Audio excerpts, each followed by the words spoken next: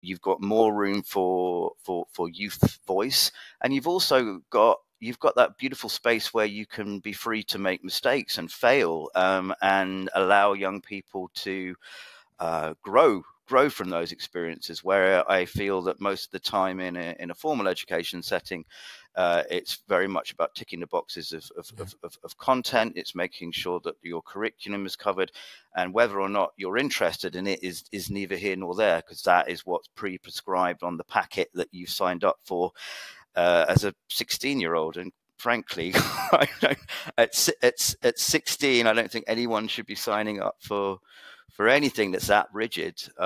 So yeah, the flexibility. Yeah. And imagine 20 years ago, it was really open-ended. I mean, now it's extremely prescriptive. So, I mean, it used to be very open-ended.